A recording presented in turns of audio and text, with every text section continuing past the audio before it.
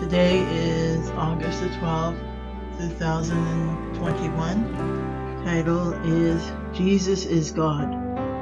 You know neither me nor my Father. If you had known me, you would have known my Father also. Jesus Christ is the exact representation of the God who created every atom in the universe.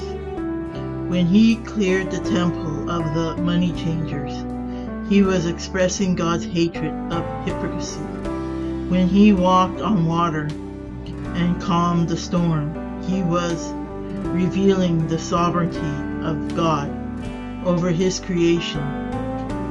When he raised people from the dead, he was showing us the power of God over the grave. When he wept at the graveside of Lazarus, 4 days dead, and shed tears over Jerusalem, he was expressing the compassionate heart of his Father. He is the image of the invisible God, the firstborn over all creation.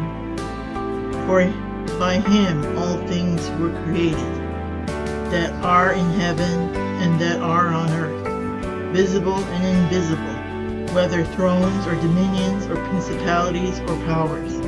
All things were created through him and for him. Soul search. Do I correctly exalt Jesus in my theology?